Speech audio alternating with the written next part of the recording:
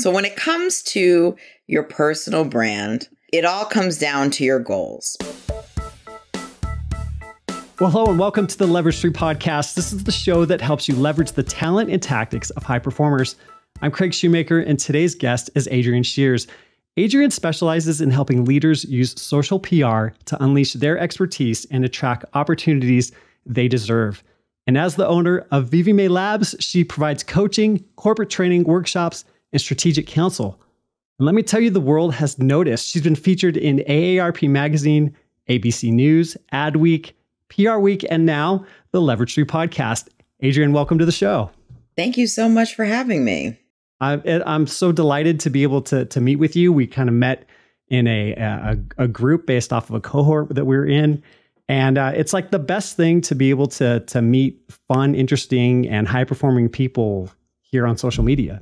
Yeah, it's been wonderful to get to know other people in the group and see what everyone does and seeing what you're doing on Twitter. So I'm very honored to be here. That's awesome. So your specialty is PR and branding. And I thought I'd kind of start by digging into what's the difference between the two, if there is a difference? So a lot of people think PR is simply media relations.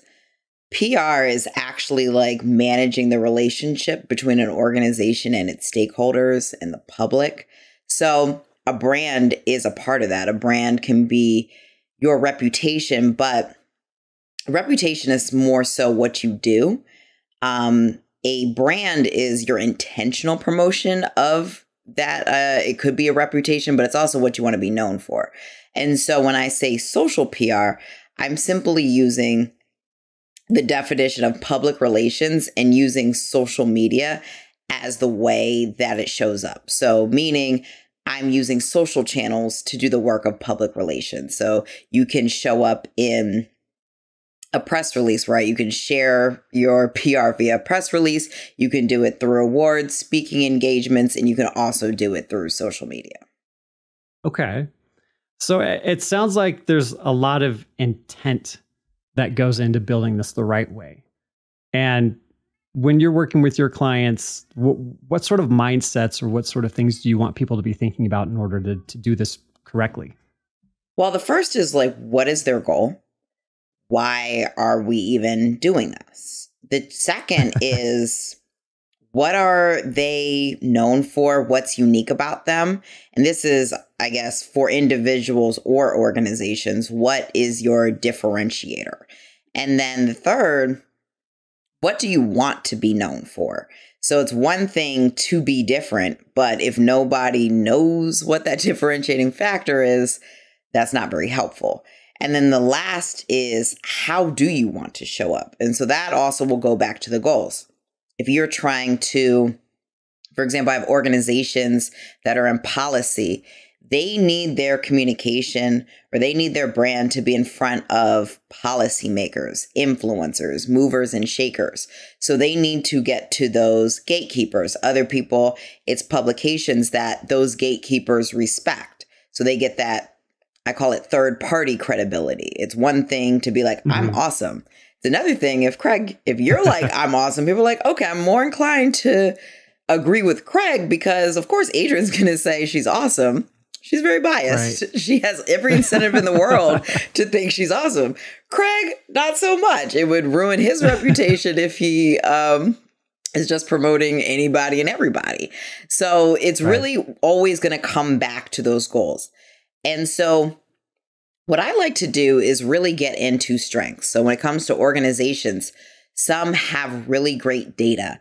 And so they can tell really great stories and do something different than everybody else. So in the news cycle,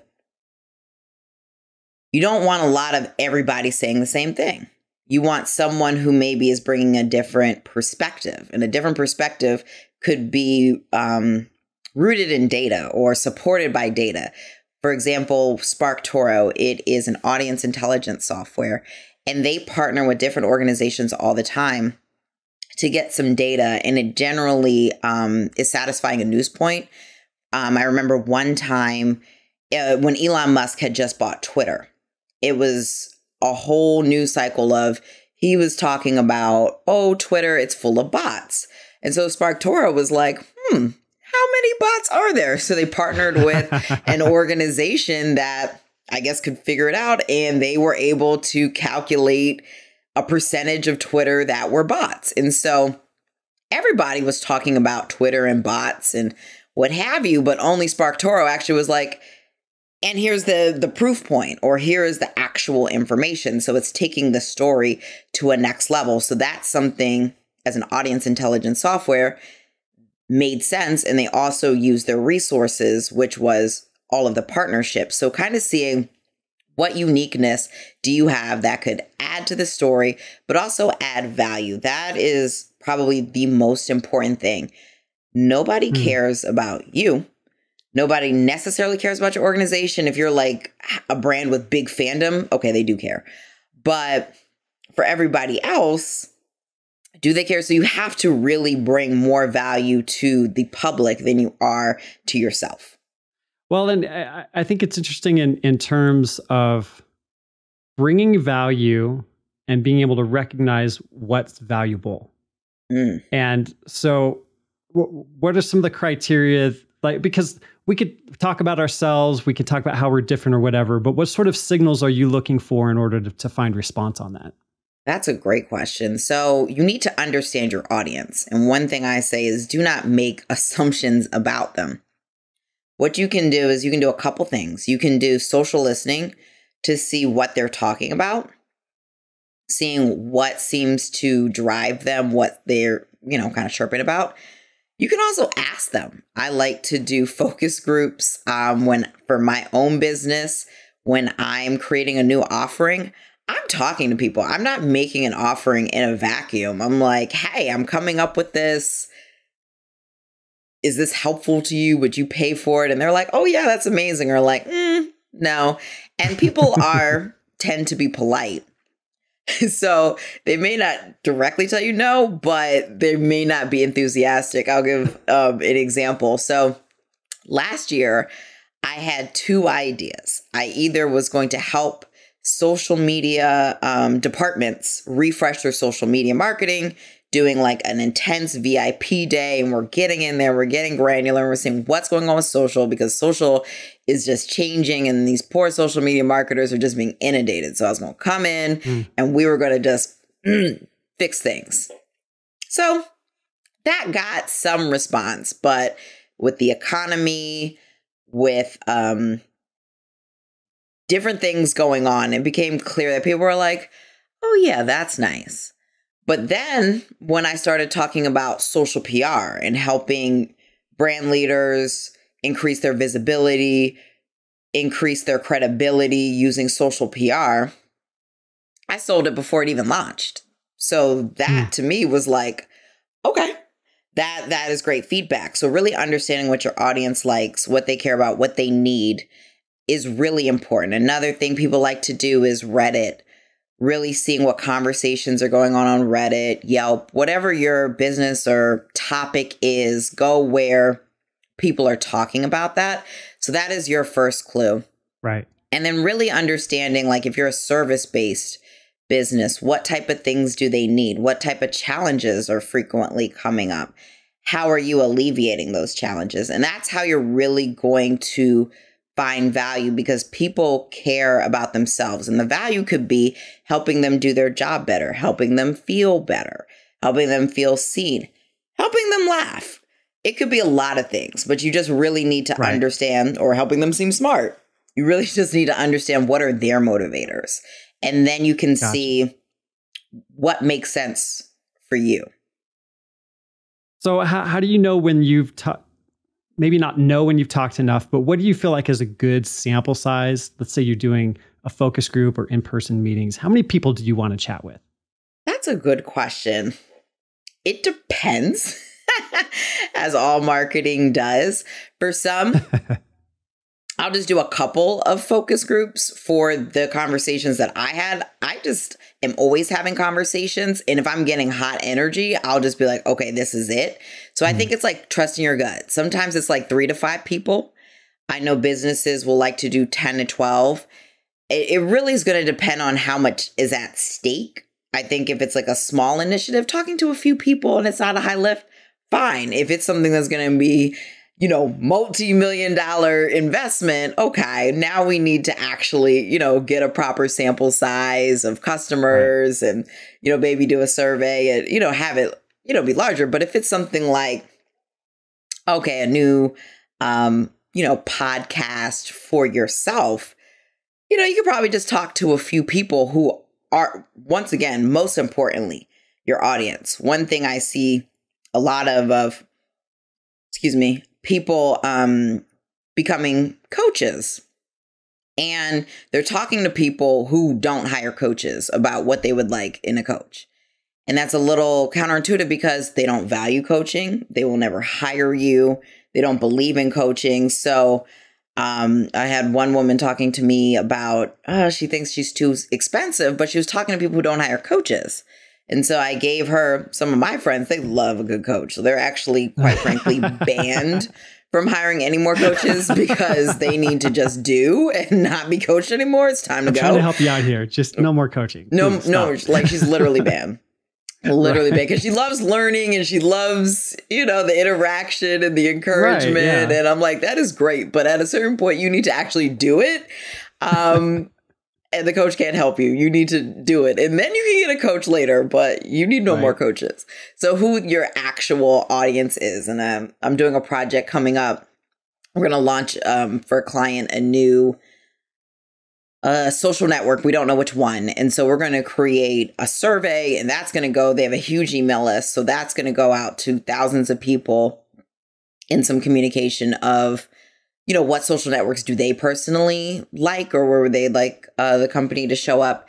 And then also a little, some customer interviews. I think we're going to do about 5 to 8 to just get a feel of like the qualitative of what they're looking for and kind of having some conversations. And if we get a lot of different responses, then we might do more because we're not, it's too varied.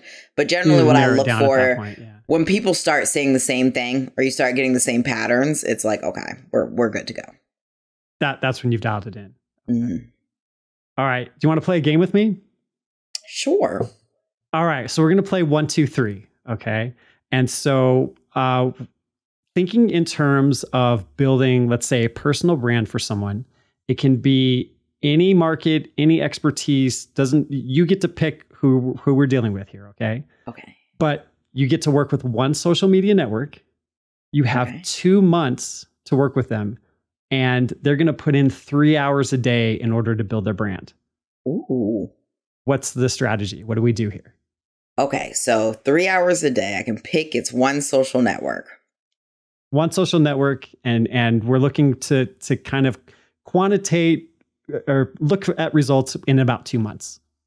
Okay, awesome. So I'm going to choose LinkedIn since that is my boo.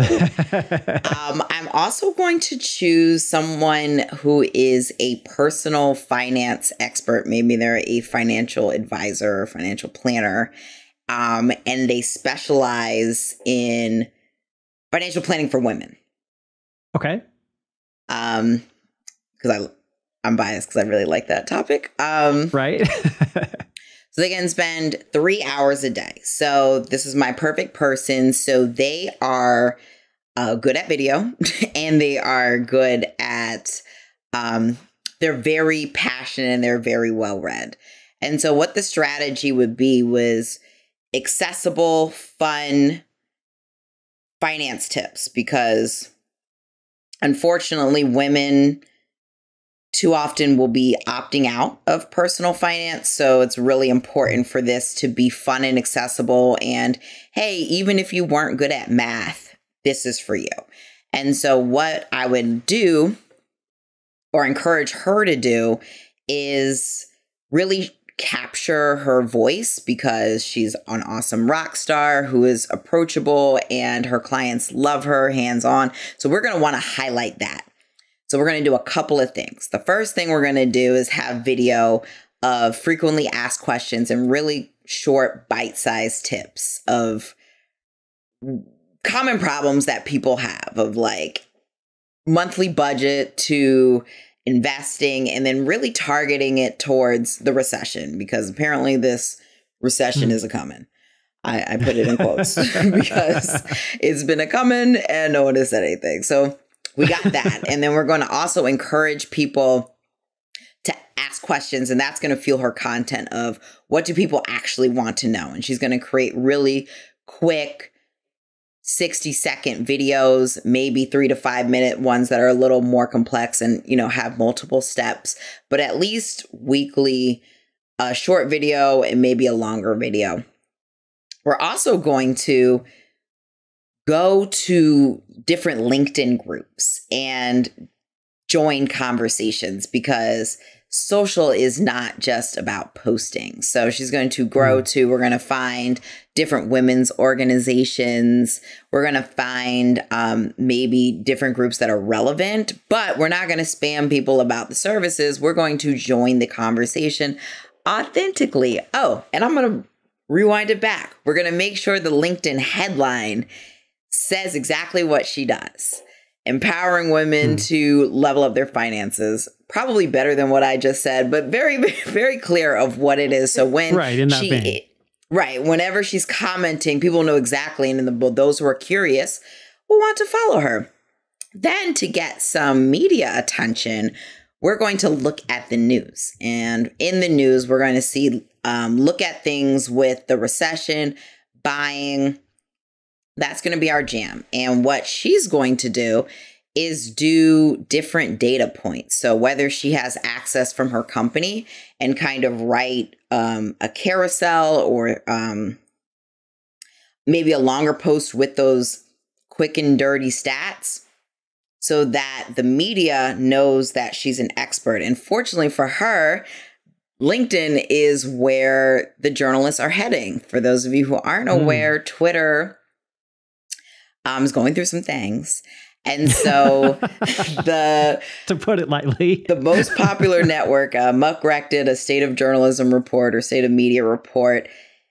Journalists had intended to spend more time on LinkedIn than any other social network in 2023. So she's going to make sure she's there. Her profile will already be optimized, and she's going to be sharing those tips so that when the media is looking for a source, we can find them, or they can find her. We're also going to do some pitching and introduce herself. So we're also going to look on LinkedIn for those active reporters and see but not everything has to be social. We'll probably just make a list of who her targets are, aka the people more likely to want her as a source or cover her.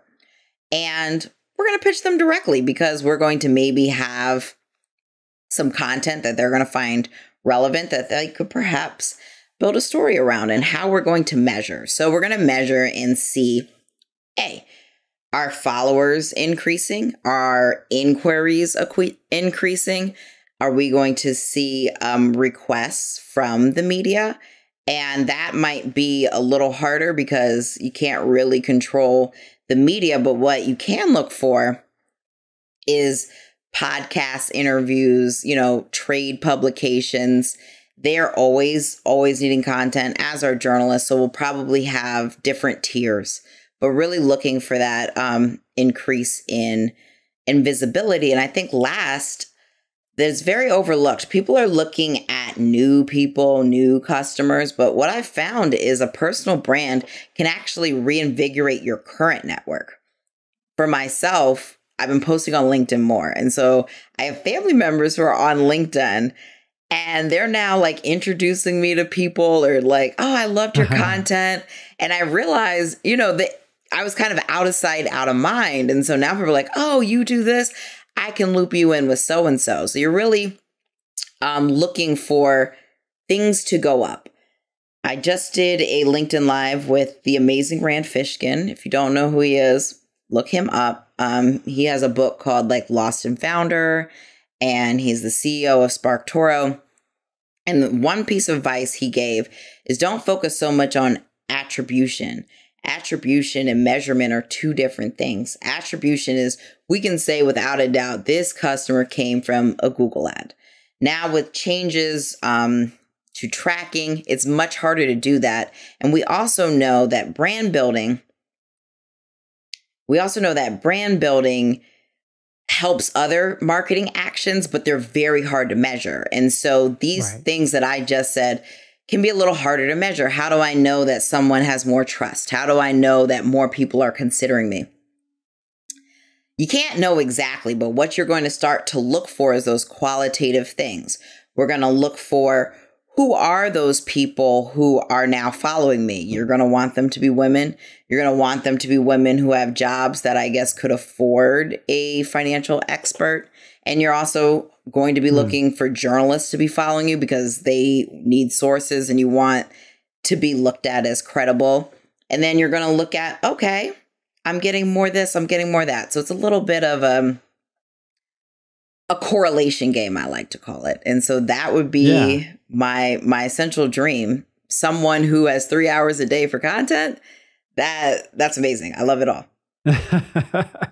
Well, I think we're going to have to not publish this podcast and just turn this into your masterclass on how to do branding, because that was like incredible amount of detail and strategy.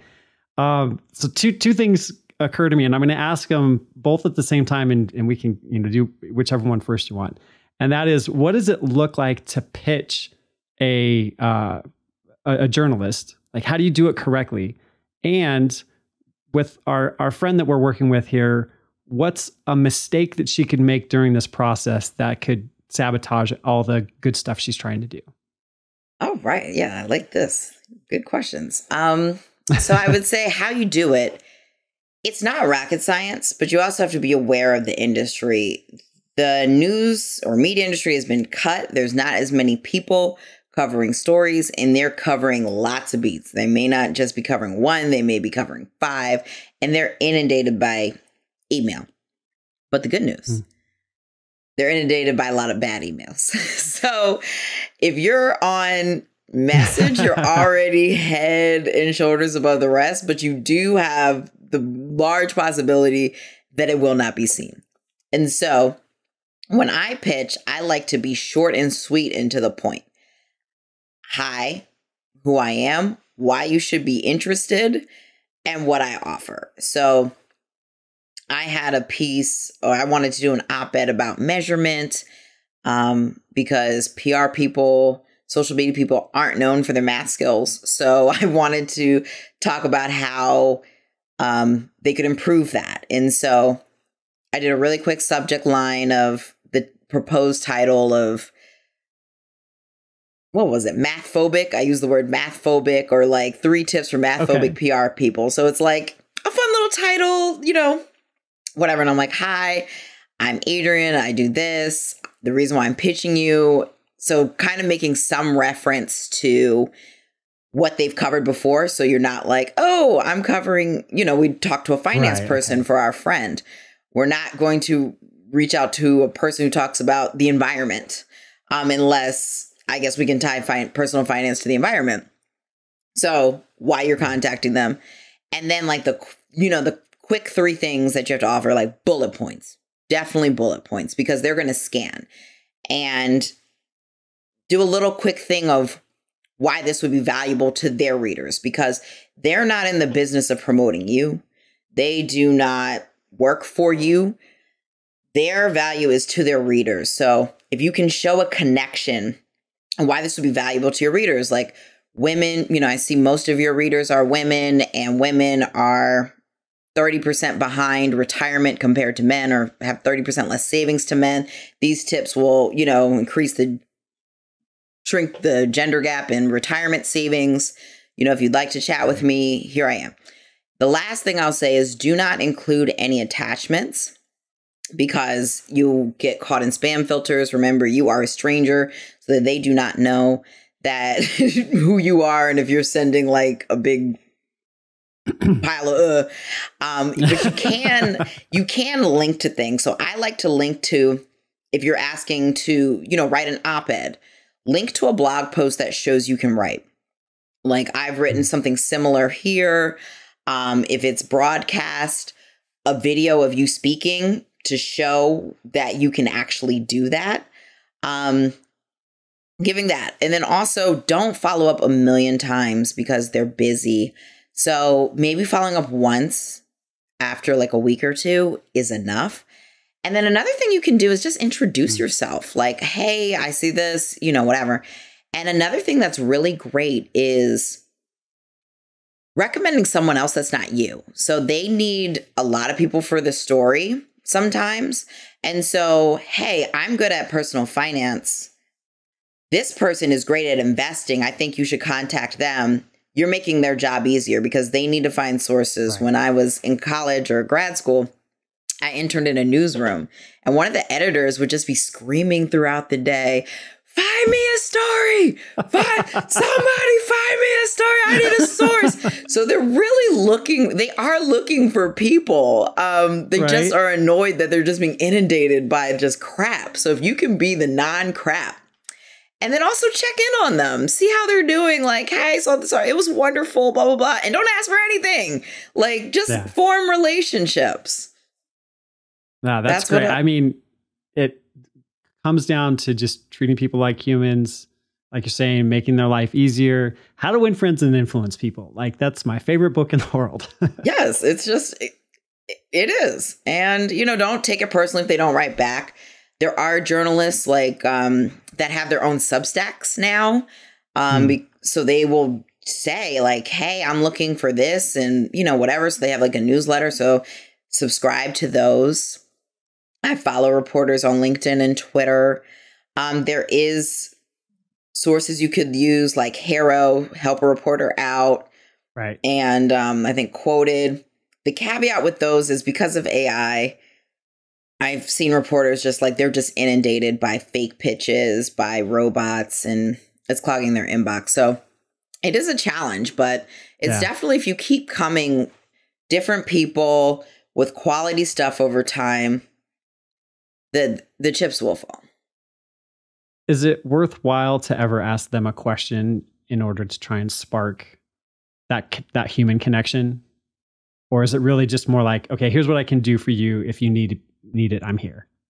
You could ask like, what would be helpful? I work in this industry and I cover the following areas, or, I work in the following areas. What would be helpful for you? Because they may be like, hey, because think about it. If you have clients, your clients are sources to them too, because they might want the practitioner side, but they also may want the actual person side, the person who actually is struggling to save for retirement. So I think but I think like a random question, they might be a little too busy for that. But, I have not personally done that, but, see how it works. Trial and error. All right. So that brings us to so what sort of missteps do we want to try to avoid? Missteps would be not personalizing. Missteps would be being too salesy. So I saw a Substack recently that was perfect. The journalist was explaining what she covers. So she's like, I'm not covering your product launch.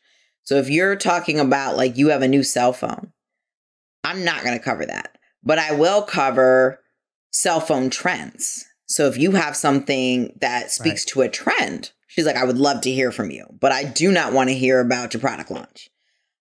So that's some nuances to think about. Like if you're a tutor in math, they're not going to be like, okay, you can hire Adrienne for $100 an hour, $50, whatever a tutor costs, in math. But if you are speaking to, math scores plummeting because of the COVID pandemic and how you're helping students, tips to help students. Now that could be a story because they can talk about the kids, why this is happening. And then they can get your perspective on solutions. Right. So it's like now a full story. What are the missteps? Okay. Gotcha. Thinking they work for you is a large misstep. So they're probably not going to give you the story before it goes live. They might not even tell you that it goes live because they're so busy. So always be on the look. Some will verify your quote. Oh, I do have a bit of an example now. So I actually had a focus group. It was a Gen Z focus group on how Gen Z uses TikTok to search. And so I had interviewed a bunch of Gen Zers, put my 2 cents in and insights, and posted it on social. Went viral, bunch of media found it, and the New York Times actually reached out because they had been wanting to work on a story. And so they ended up not using me. They ended up using Gen Zers for the story, which made sense. They were more compelling. Sure. But one of the Gen Zers in my focus group, few of them got to be in it. And so what I realized, though, is they, they're very young, so they weren't aware of what the press is like. So things to avoid is hyperbole. If you say something on the record, they're going to say it on the record. So I think someone was hyperbolic and then it printed and they're like, this makes me look terrible. I didn't mean it that way. And so fortunately, the journalist kind of retracted a little bit, but it's like the reporter is not your friend. They are they're beholden to their readers. They need to have the clicks and everything. So joking around, being hyperbolic, taken out of context, it could make you look a little not what you want.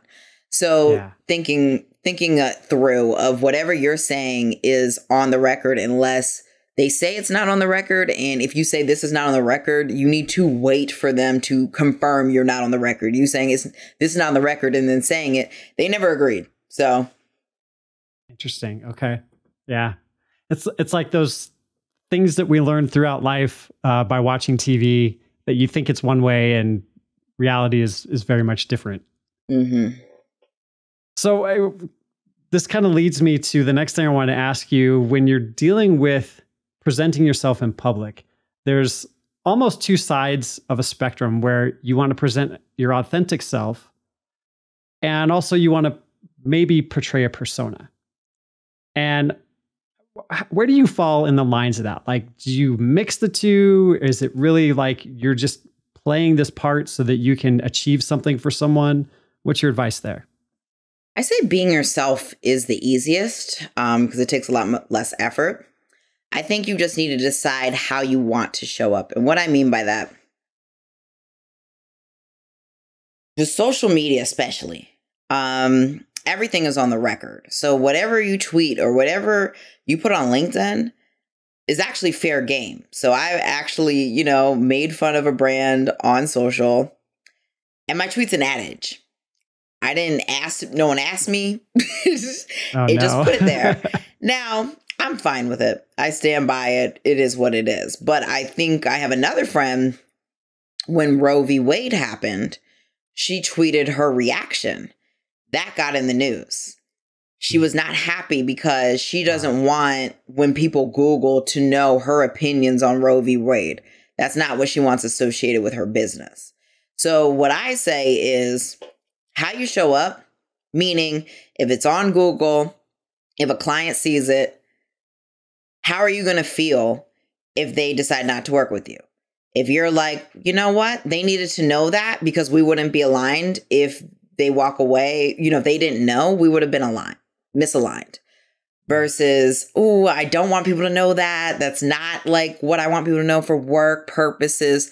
Then don't share that. So you just need to decide, because I do think there's a value in having your values and having your principles and having the people you work with be aligned with that. There's certain things that I'm just not going to talk about. I don't get too deep into politics on social, mainly because that is not what my work is. But maybe there are a few topics that I'm like, you know what? I stand by this 100%. And if you don't want to work with me because of it, I don't want to work with you either. And I'm perfectly okay with that. Well, thanks so much for all that you've shared. One of the things I like to do here at the end of the show is give you an opportunity to share like 3 actionable tips that people can take away from this. And I don't know, it seems like you've given so many already. So I'm curious to find out what else you might have for us. Well, I think we'll just summarize. So when it comes to your personal brand, you really need to, it all comes down to your goals, because that's going to impact everything. That's going to determine your decisions, but it's also going to ground you. So if you're trying to attract a different clientele, if you're trying to establish credibility and be quoted, if you're looking to diversify your income, become a creator, what have you. That's going to determine the next steps of what you're going to do. Then you need to be really clear. This is number 2. You need to be really clear about who you are and what's your differentiating factor. There is a ton of marketers, ton of lawyers, ton of doctors, whatever, but there's only one you, and right. You have your own perspective. So what is that perspective? And really make sure you hone it. Now, don't feel pressure to just be the uniquest person ever. You don't need to try. You are. So just trust your gut and go on the journey, and it will come to you. Then you need to know, what do you want to be known for? Once again, your goals. So for your goals to happen, when you come up in people's mind, what are they thinking? Are they thinking, podcast guest? Are they taking financial expert for women? It needs to be very clear. So the opportunities that you want to attract or pursue are very aligned. And so once you have those 3 things, that is your brand story. That is what your brand is. And so the bonus is, how are you going to show up? Because the brand is lovely. However, how are people going to see it? Is it going to be in person when you're networking? Is it going to be at your job? Is it going to be on social? You need to think about those type of things. And you really want that align with what you're good at. If you're good at video, then that's a great thing. If you do not like video, don't force yourself to do video, because you're not going to do it. You're not. It's time consuming. It's uncomfortable, and you will find every excuse in the book to not do it. So align with your strengths. So those would be my actionable tips. What are your goals? What's unique? What's your differentiating factor? And what do you want to be known for? And then bottle it up and decide how you're going to show up. Hey, thanks so much for being a part of the show. Let's continue this conversation. Feel free to connect with me on Twitter, where I'm at Craig Shoemaker. So go out and have an amazing day. I hope you get a chance to find someone to love, find someone to forgive, and find someone to encourage, because we are most certainly not in this alone. And I'll see you again here soon on the Leverage 3 podcast.